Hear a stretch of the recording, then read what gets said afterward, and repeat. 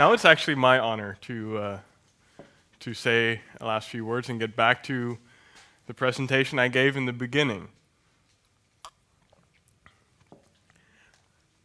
I see a lot of connections with the presentations that were just given and my own, even though they're a bit different in nature.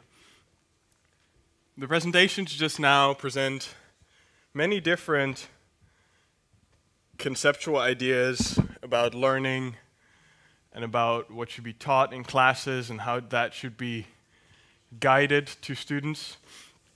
And my presentation is about the program as a whole. You could say, where's the connection? But I see what I'm about to present as not just a solution to my own struggle that I started off with regarding the tension between researching technical sciences or researching humanities, but also as a suggested, well, name it, vocabulary, scaffold, framework, or context against which the contents of the program that we provide can be justified to all these critical students that look at the program and consider, well, why am I studying this? What is the purpose of me studying this? And yeah, where's that ground based on which people make me study this? Because that's something that self-directed learners tend to ask as soon as they have to study something. So I will come to integrating liberal and engineering education, and I will propose two ways of thinking about this. One way to characterize complexity, and the complexity that I earlier argued that is inherent to liberal education, and one way to think about what we teach in a way that we avoid the necessity to educate everything that there is. All right, let's dive into it. We have a recap, a brief recap of what I started out with. These tensions between engineering education and liberal education, where I characterized engineering education as being centered on the graduate's capacities in a knowledge-oriented way, that they're able to do X by virtue of having acquired this piece of knowledge. And that it focuses on the study of tangible and observable elements in reality through structured interpretations, interpretations that line up with each other and that build forth on each other. And you need to know formula X to get to the higher order formulas. I say this is a somewhat modernist grounding. Then I characterize liberal education as being more person-centered. The graduate is able to do X through the person and the insight the graduate has gained. And that it does so by studying almost any academic or societal concept and subject with respect to the complexity that inherently inhabits reality, which you can see as the inherent limitation that a single perspective on a situation brings, that you need to bring in more perspectives. It has a grounding in this complexity. We also concluded that these two elements meet in connection to the real world. So the first concept typology that I would propose is the framework of transdisciplinarity by Manfred Max Neef. He published a paper in 2005 on different levels of what exists in the world, how you can characterize the world with respect to the complexity that inherently is present in the world. And he starts with the level of what exists. There are different disciplines of study that focus on what exists in the world, and you get to the studies of mathematics, physics, chemistry, psychology, sociology, economy. There are multiple more of this, and these disciplines all study, well, what exists in the world, what we are experiencing altogether. The second level, which feeds into the level of what exists and builds forth on that, is the level of what we're capable of. What we are capable of as human beings in this world that exists, and what we can do with that, how we can manipulate the world, how we can extend on what exists in the world, make it a better place. You find here disciplines such as engineering, architecture, or commerce. A third level, we're not yet on the fourth level, is what do we want to do with the abilities that we have? What do we then want to do in the world? And we call this the normative level. You choose one thing over the other. And to do this, you make arguments. And these arguments you see reflected in disciplines such as law, politics, design, and planning. The fourth and final level overarches this element, and it looks at how to do what we want to do, or rather, what we must do. And it bases itself on values. It's called the value level. And you see disciplines such as ethics and philosophy coming back at this level. And that, again, informs what we want to do. What we want to do informs what we are capable of. And then it goes on to what exists and changing that. Now, I present this not just because I think this is a beautiful framework, which I do, but also because I would see a distinction. You see different ontologies being reflected. You see different disciplines looking at what exists: physics, mathematics, chemistry, psychology, etc. So they're joined in a framework. I also see that engineering has a bit more relevance to two of the levels than liberal education has to the others. Engineering very much focuses on what exists and what we can do in that world that exists, very much on the structured interpretations of reality. And I would claim that that would be mathematics, physics, chemistry, these interpretations.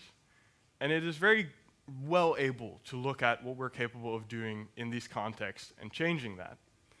Now, I would argue that liberal education focuses more on the normative level and the value level that are on, like, above that. And these are actually two types of interdisciplinarity, Max Neef argues, because they cross two levels. But if you cross all levels, that is what he defines as a transdisciplinary action. And this offers a very interesting perspective because this offers a link between the ways of study in liberal education and the ways of study in engineering education. When you're able to cross all these four levels, you reflect on the values that underlie what you want to do, and you reflect on what you're capable of from that perspective, and then go on to what exists. You have an action that crosses all four levels. I see this very much relevant to the semester projects that we offer, and the projects in which we try to deal with this complexity. We may be able to guide students in taking on these elements.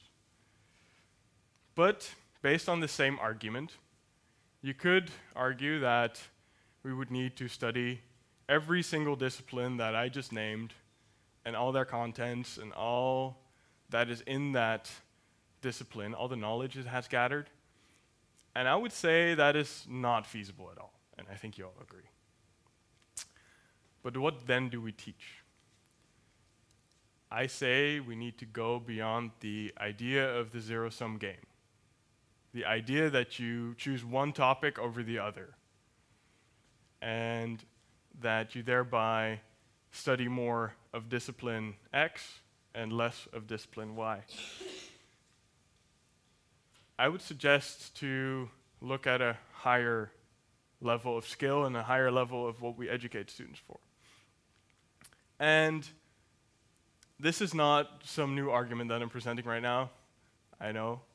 And I would like to go back to 1828. where Yale University was under pressure to move towards a more specialized curriculum, a curriculum that would educate students to get into specialized research masters and let go of their core curriculum, be more elective-based. And they came up with the first modernist argument for a core curriculum, and it goes as follows. The two great points to be gained in intellectual culture are the discipline and the furniture of mind, expanding its powers and storing it with knowledge. The former of these is, perhaps, the more important of the two. Those branches of study should be prescribed and those modes of instruction adopted which are best calculated to teach the art of fixing the attention, directing the train of thought, analyzing a subject proposed for investigation, goes on like that for a while, rousing and guiding the powers of genius. Now, this is a very bold statement, but to me it makes a very important differentiation. You have furniture of mind, the knowledge with which you store your mind and the student's mind, and you have the ways you go about thinking yourself, the ways you direct your train of thought, the skill that you apply by doing so. Or I feel like I'm talking about higher order thinking skills in these sense. Now, to relate this to engineering, since this was obviously in liberal education context, yeah, please come in. That's no problem at all. Take a seat. MIT in 1949 observed the following problematic element. Students are able to graduate on the basis of routine learning, and that, though often fully equipped with the knowledge of standard procedures and able to apply formulas to typical problems, they lack the critical judgment, the creative imagination, the competence in handling unique situations. And I feel like this remark, although seemingly outdated, is as relevant today as it was back then. We saw some others relate to it as well, where lifelong learning is a burden additional to what is going on, or that, well, name it, is secondary to the specialization that a student gathers, or the knowledge that a student is equipped with eventually. And relating this to a study which aspires to facilitate individual learning paths and integrate engineering education with liberal education is faced with a whole package of these tensions and problems. What I would say is that what we should aim our core curriculum at is something that would be useful to all students, which reflects the respect for complexity that is held, and, well, has relevance to each subject that a student might venture off into later in their academic career. One of these ideas is the project on styles of thinking. And I chose this because I felt like it related very well to the idea of transdisciplinarity that I just described, and has strong empirical basis in the practice of science and the history of science, how science has been going about and what science is today. And, well, Crombie introduced this based on his empirical work into the history of science, where he identified 6 different styles of thinking. Well, mathematical thinking, experimental thinking, hypothetical modeling, a classificatory approach, or taxonomic, a statistical way of thinking, and a historico-genetic way of thinking. Now, I'm not going to explain all of these, but I just want to make the point that this provides a framework with ways of going about science that are still present, very present today, very present in all different kinds of disciplines, which do not put disciplines at odds with each other, where one is valued more than the other for its practical implications and its use, but it just provides 6 different ways of finding out about the world, if you look at that. Now, each of these styles of thinking has their own, their own convictions about nature and its knowability, the ontology, the idea of what exists.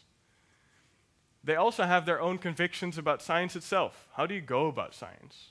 How do you organize inquiry, argument, and explanation? Relates to, well, if you ask me, it relates to the purposive element and the normative level, where you go about justifying your practices. And each of these 6 styles has their own social conceptions of what is desirable and the values it maintains regarding that. I would find it very desirable if we can teach students to, identify these styles of thinking, respect these styles of thinking, know how to go about them, and ultimately know how they relate to each other, and identify when they're applying them themselves. If we can educate them in these elements, they will come back in their later projects, and they will enable them to work in interdisciplinary projects. And students will be able to venture off in different disciplines while remaining aware of the value of the others. So I want to leave you with these 2 final thoughts. These 2 ways of thinking about what we do in our program. One way of bridging the problem of dealing with complexity in the real world, the transdisciplinary framework, where we should aim to bridge all 4 levels of transdisciplinarity. And the idea of what we then should teach students in this context. 6 styles of thinking. Maybe there is another very good framework that can replace that, but I feel like this is a very good candidate. And by doing so, we may be able to explain this very critical student about what it's studying and why we think it's very valuable to study this, and why we propose the subjects that we do. I want to leave you with that thought.